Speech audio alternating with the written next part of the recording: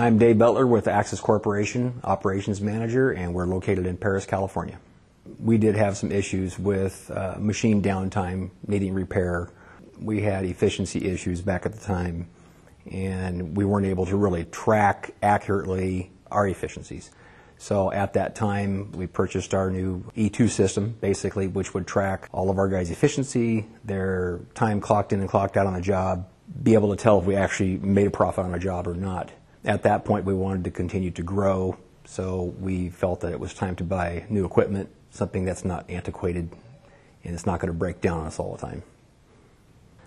During the installation process, SST provided everything that we needed to get the machine put in place. No one from Axxis had to take any part in that, and they were checking our floor for being level and found out that it was not, and prepped everything for a second machine to be installed down the line.